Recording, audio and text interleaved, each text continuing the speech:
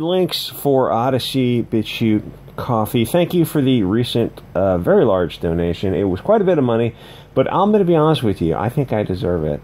Okay, so quick video because I'm going to be tied up for a day or two going up to the mountains to camp with the coyotes and the cold weather. I was listening to a live stream and some issues came up regarding a little friction between the Phantom Menace and Comicsgate. Even the topic of Indiegogo and Kickstarter popped up, and I want to say that yeah, if you have something going on like a Comicsgate thing and you're all hooked up with Indiegogo, there is some strength in numbers, so it does give you some bargaining power if you're all loyal to one company, even if it's just a little bit of bargaining power. It's better than if you're just all over the place. It means you don't have any cohesiveness. So first of all, these Phantom Menace YouTube channels, they're great, and I listen to them sometimes, play them in the background, but keep in mind that they're entertainment. Gary and Doomcock are just friendly voices you play in the background while you do something else. Most of the time you're not really paying attention to them, and you're not really there for information so much as entertainment. Do they have insider information? Probably, keeping in mind that 10,000 people work on a movie. So even if they get information from the big dog himself, it's not like it's a guarantee, because even unless you're dealing with a micro-budget movie where the one guy is really in charge of it, on a big-budget film, there's so many variables that go on that if the big guy can say, whoever's in charge of it says, yeah, I think we're going in this direction of the film, well, you know, scheduling conflicts and budgets and all these other kinds of filming constraints come up. It's like, it's no guarantee. There's just too many variables. So Gary and Doomcock could fake all their sources and it really wouldn't matter in the outcome, like the likely probability of the predictions coming true. The bigger point is, at some point, the Phantom Menace is going to realize that movies are never going to go back to normal. To hear people talk about the next DC movie or Spider-Man or some other poisoned bread and circuses from Hollywood, I can tell you what's going to come out of Hollywood. Politically correct milquetoast garbage. Every film will be what They Live warned us about. Be good sheep and stay asleep. Don't wear those sunglasses. Movies have been globalist propaganda hardcore for like 20 years, but before that, it was a slippery slope since the very invention of films. After you get deeply red-pilled, you can go back and watch old films, and it's a light bulb. You suddenly understand why they put a scene in a movie. It's like, oh, this is all part of a Hollywood agenda of blonde man bad and anti-nationalism. Yeah, it all makes sense. But it's to the point now where modern movies are watched with the globalist propaganda detectors enabled, where something like Harley Quinn is still totally unwatchable. It's just too bad. But Black Widow can still be watched as long as those internal filters are running, and you can sort of watch it and admire the technical details and the sets and things, even though you're filtering out the propaganda. But the odds of you enjoying the next James Bond film, like you did with Roger Moore and Sean Connery, the most you could hope for is that there might be parts that have some nostalgia.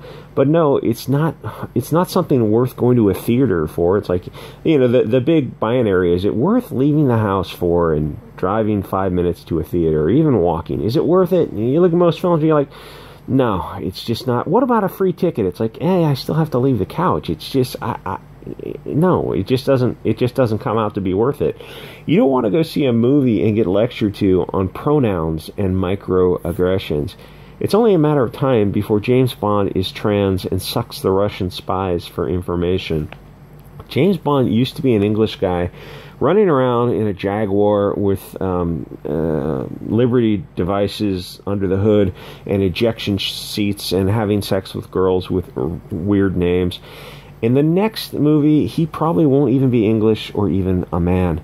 And yes, I thought Roger Moore did a fine job. I know everyone prefers Sean Connery, and there was even guys before him. But to me, they both kind of sold their performance. And I saw those when I was younger, so it's like I didn't know about good acting. It's like cartoonish stuff was probably more my thing. So I was listening to John Malin's live stream last night, and someone made a point about the Phantom Menace channels were, making videos about crappy films that weren't getting any better. And he said essentially, after Disney fired Gina Carano, you should be done with Disney and all the subsidiaries of Disney. Disney is run by very bad people now. They're not going to turn it around. They're taking off the mask. They have no interest in being what they used to be. They are nothing but anti-nationalist propaganda, and that's also true for most of the rest of Hollywood. It's going to be CRT globalist propaganda from here on out, especially when you consider that the teachers are sort of paving the way by brainwashing the kids in school. They are creating a receptive audience for Hollywood to further brainwash them. People are finally learning what has been going on at the schools and who is pushing it. They're finally waking up. You got Antifa because Bolsheviks have been running the Board of Education for decades. Kids have been brainwashed into a cult of Marxism. If you control the schools and media, then you control the narrative. I'm surprised that they haven't been more successful. I think the rise of message boards and chat rooms have helped keep the alt-left in check, because they're always going to be shitlords. This comment talks about Rian Johnson. It's like getting a trilogy. You know, they have a history of failing upwards. You would think that chick who did Wonder Woman, Patty Jenkins, Wonder Woman 1984, would just be chastised for that bomb. Nope, they just fail upwards. So I grew up arguing with long-haired, pot-smoking hippies who look like George Carlin, who now would be called fash for their libertarian beliefs of judging people on their merit and treating people equally, at least until you learn differently. People who believe in live and let live. You want to smoke weed and join a nudist colony? Knock yourself out as long as I don't have to pay for your decisions. But that kind of shifted in the 90s with the concept that, yes, it turns out that they do want you to pay for their ideas. Endless conflict in the Middle East, health at any size, open door policies, and taxpayers paying for an increasing number of parasitical drains on a system. A shrinking tax base of contributors with a growing number of takers on a system is going to guarantee failure. And what do you call it when you have a civil failure? They can't just leave you alone. You need to pay taxes so they can use that money to destroy the nation. All the while they make movies saying how evil you are. These hippies are old now, and they're watching the mobs tear down statues, not statutes, though in some cases, and they wonder what happened to the country. Feminism, liberalism, libertarianism, tolerance of Marxist people and ideas. A nation can't tolerate people who work to destroy the nation like so many insects. If you don't pull the weeds, then they spread and choke out the plants that provide food. Fighting globalists and communists should have been taught in schools since 1945. But the nation didn't actively work to root out and destroy communism, so now we have Hollywood and the media controlled by Bolsheviks who are brainwashing kids. The results are the riots you've seen for the past few years. And honestly, at this point, it's a system-wide error where it's better to just split the country into tribal and ideological areas, super state power sort of thing. Otherwise, America is just going to turn into Brazil, where low-level crime is a part of life. You know, people on motor scooters, two guys on a motorcycle run by and one just steals your purse and your cell phone. And the wealthy are going to live in gated communities with armed guards, while the proletariat always suffers. Sort of a long introduction to say, why would you support Disney, Netflix, Hollywood, or any streaming service at all? There are some great comments, and I'm surprised he left the comments on. Good for him. And I don't hate Kevin Smith. I think, do I make a I think Clerks 3 will be fine. I hesitate to make a prediction like that. The bread and circuses they're feeding you, they're selling you, are poison. Not everything is as degenerate as Disney and Netflix, but how many more examples of Cuties or He-Man do you need to see to cancel Netflix? I don't know if people are going to get boom mics, lights, and start filming skits on their Samsungs, but that's not as crazy an idea as it was even 10 years ago. The factors are, one, the tech is cheap enough that you can get started with a cell phone. You can make a skit, and you can, if you get some eyeballs on it, you can try to get a little bit of crowdfunding for the next one and keep increasing the tech as they get better and better. The other factor is how bad Hollywood is.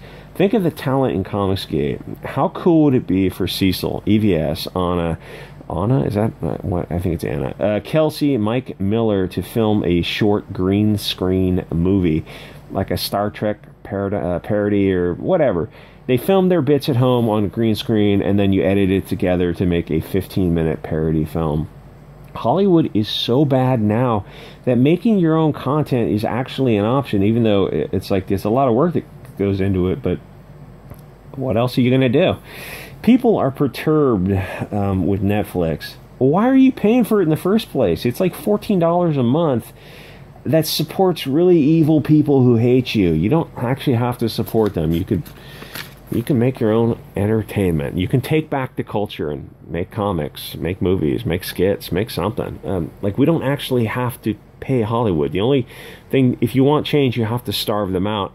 But it is important to talk about how evil they are, how bad they are. Keep talking about their degeneracy to spread the message, to get other people to maybe rethink their purchasing power. Like, I'm paying $50 a month for all this crap. Maybe I could spend that $50 a month on something else. Just a thought. Anyway, like, comment, subscribe. Again, thanks for the donations on coffee. I deserve it and more. I'm just going to be honest with you guys. I will see you all next episode.